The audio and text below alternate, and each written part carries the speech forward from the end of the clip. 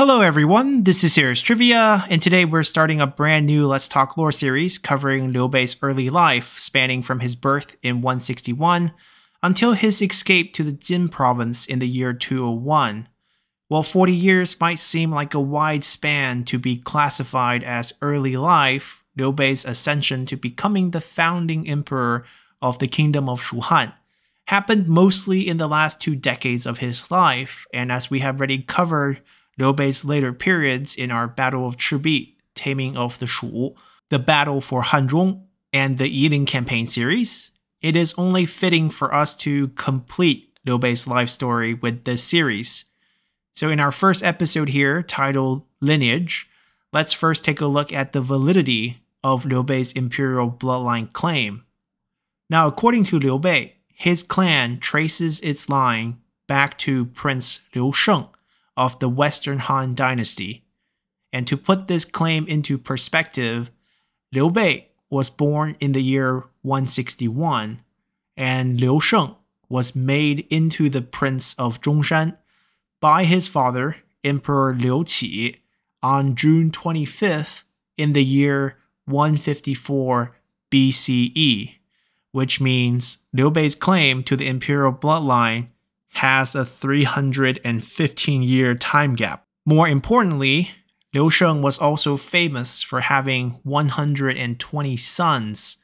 which make him a rather convenient ancestor to claim, given the fact that Liu Bei was born in the Zhuo commandery, which neighbors the princedom of Zhongshan.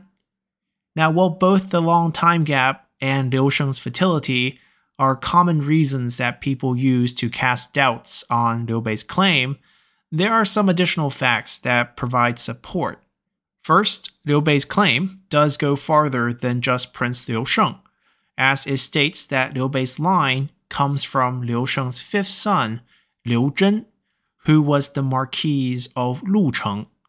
And Lucheng happens to be a small town in the Zhuo commandery, not far from where Liu Bei was born.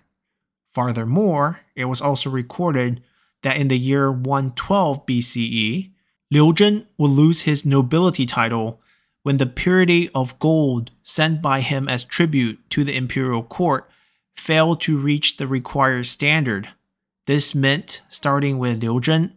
Liu Bei's line would essentially be no different from a commoner, which would partially explain why Liu Bei was born into poverty. And for those who are confused on how nobility titles work during the Han Dynasty, essentially the sons of the emperor who are not in line to inherit the throne will all get princedom titles once they come of age. This princedom title gives them a parcel of land that could be as big as a few commanderies in size or as small as just a city, all depending on how much your father, the emperor, loves you. Now, while this land becomes your princedom, you do not actually rule over this land, as the imperial court will be appointing chancellors to manage the princedom affairs, much like how administrators are assigned for commanderies. Your job as the prince is merely to stay within your assigned land and enjoy the tax revenues from a predetermined set amount of households within your title land. So in essence, your princedom is your luxury prison, where you had to stay for the rest of your life, but you're supplemented with a set amount of tax revenues from the households residing in your princedom. Now, because of the longevity of the Han Dynasty, this structure presented multiple problems, as with each passing generation, a new batch of princedom needed to be created, while the previous princedoms usually remained as long as that prince had at least one son to inherit the princedom. And in the case of Liu Sheng, he had 120 sons, so while only one of them will get the princedom title,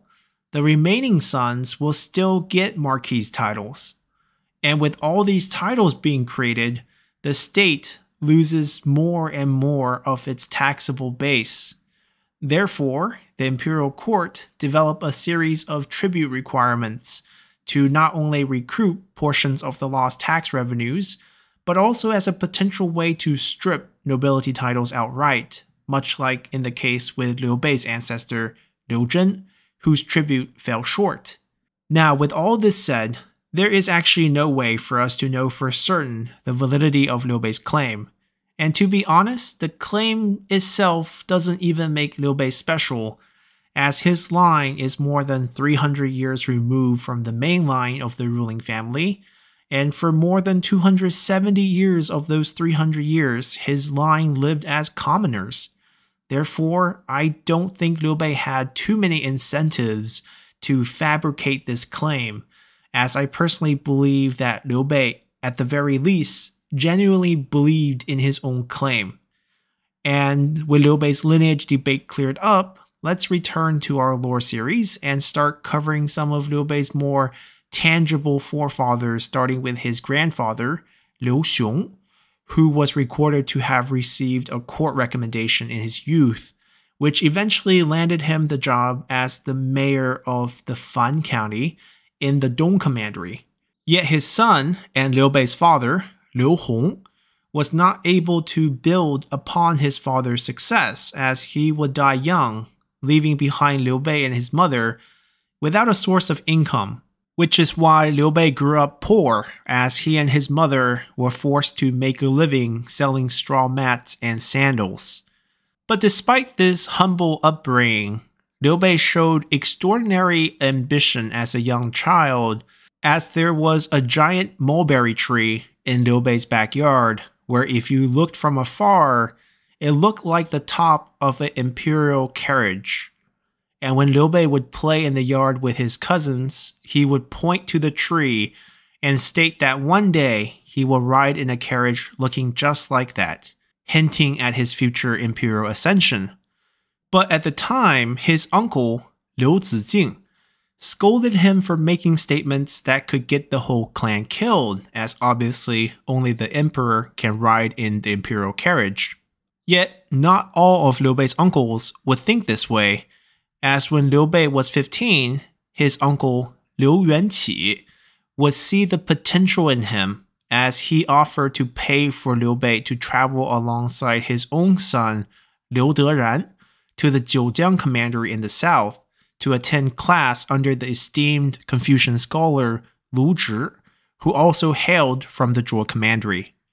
Now, this was not a cheap trip, and Liu Yuanqi's wife even complained about the added expense of paying for Liu Bei.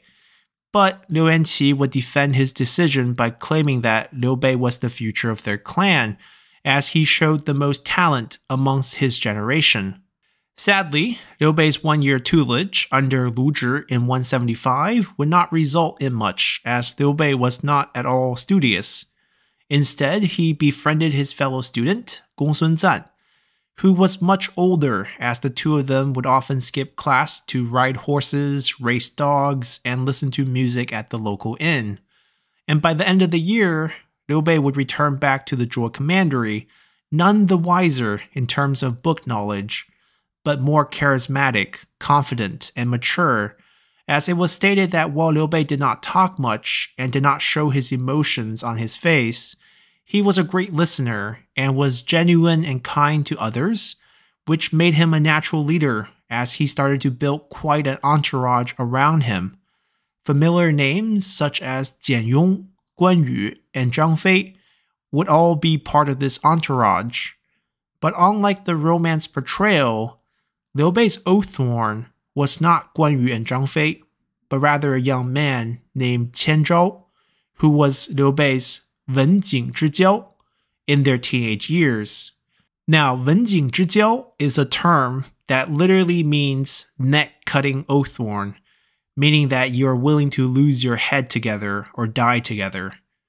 Guan Yu and Zhang Fei were not historically Liu Bei's oathsworn brothers, as the Oath of the Peach Garden